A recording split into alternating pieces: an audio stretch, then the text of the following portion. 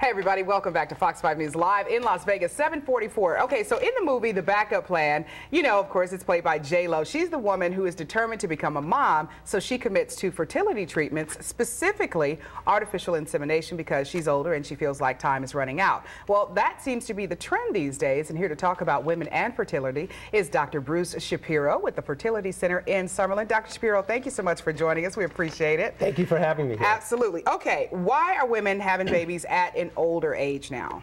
Well, in our society, as you know, women have now had the ability to have careers. Yeah. And they want to advance their careers. So many women have put it off for careers. Yeah. Some women just haven't found Mr. Right. So they wait, and then finally age catches up with them, and then they start having problems just because of age. Yeah, and you know what, Dr. Shapiro, I'm just going to put it out there. I had my son when I was 36, and let me tell you, that thing about 40 being the new 30, that's a lie. Because you have to have all these special tests, and they want to make sure that you're okay. They kind of treat you like you're in the geriatric unit. But I mean, it's all, you know, they're trying to be really nice. But do you agree with that 40 is the new 30, especially when it comes to having kids? Actually, unfortunately, it's not true. Yeah. 40 is not the new 20.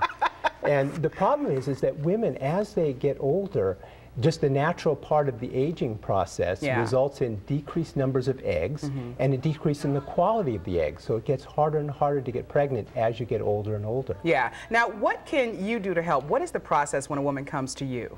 Well, when a woman comes to me, what we do is we take a very thorough history. We want to find out what's happened to the woman in the past. We want to find out if there are any predisposing factors to infertility. And then we do a very thorough evaluation to find out what's working and what isn't working. Yeah. And then what we do is we fix what isn't working and go on to let them conceive. Yeah. Now, tell me about the cost, because I've heard of women, I've had friends who've gone through this process, and the numbers are astronomical, but I guess when you're trying to bring life into the world, a lot of people just don't even care about that.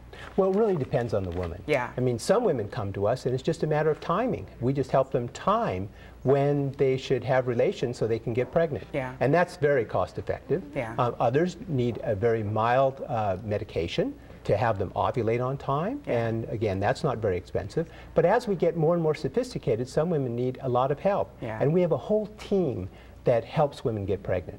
So we have people that are specialized in different aspects of the reproductive system, and as a team, we put together a whole program to make it more likely that women are going to be able to get pregnant. We can virtually treat any problem that women come to us with. There's a way to treat them and get them pregnant. Okay. Let me ask you this, and I'm asking because I've talked to a lot of women who have gone through the process, like I said, and I'm wondering how much does race play a part in this, because my understanding is that for women of color, as you get older, your chances of all of the like gestational diabetes and other diseases, some I hadn't even heard of, they become a huge factor in whether or not a woman can get pregnant and whether or not she has multiples. Well, it's a factor only in as much as women in different groups have different medical problems. Yeah. And some women have a weight problem in some subgroups. Yeah. Some women tend to smoke in other subgroups. Some women tend to drink more in other groups. And all of these things can predispose women to having a particular problem with fertility. Gotcha. Okay, Dr. Shapiro, thank you so much. A pleasure seeing you again. We appreciate it. Very nice. Yeah, he doesn't agree that 40-30 thing. All right, the Fertility Center of Las Vegas, right there in Summerlin, 8851 West Sahara Avenue, and in Henderson, 2769 Sunridge Heights Parkway. All right, 7:48 right now. Jace, back to you. All right, guys, thank you.